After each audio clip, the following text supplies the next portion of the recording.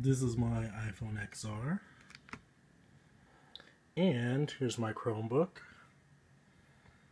If you're thinking the Chromebook supports file transfer for an iPhone, yes it does.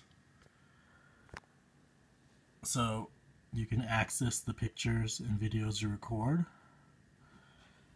See over here in the file manager, here's the Apple iPhone, DCIM, all the way into the image and video files.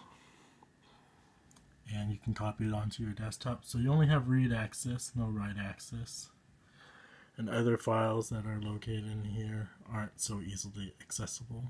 I'm just saying, off the bat, not having to install any extra software, I'm able to access the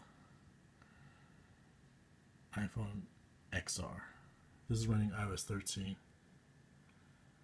So at least you can file transfer videos and images taken from the camera. That's not bad. I didn't think it was possible.